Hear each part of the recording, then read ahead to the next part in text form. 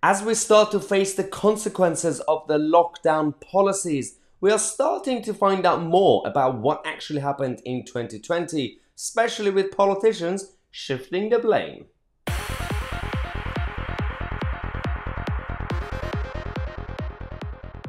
Now, first things first, they're all as bad as each other, regardless of party colours, they all did it.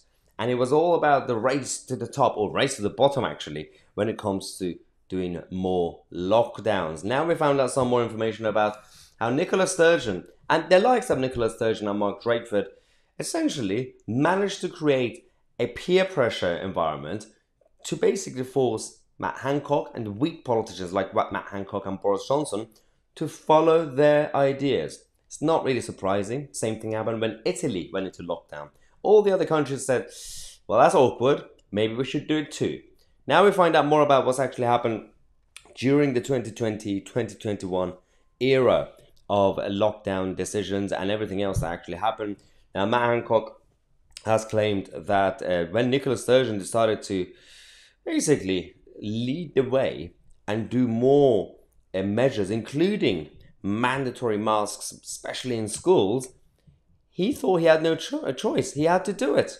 He says, Nicola Sturgeon blindsided us by suddenly announcing that when schools in Scotland reopen, all secondary school pupils will have to wear masks in classrooms.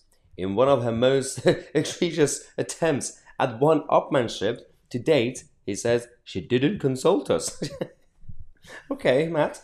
The problem is that our original guidance on face coverings, especially when it comes to excluding schools, that was supposed to be the idea.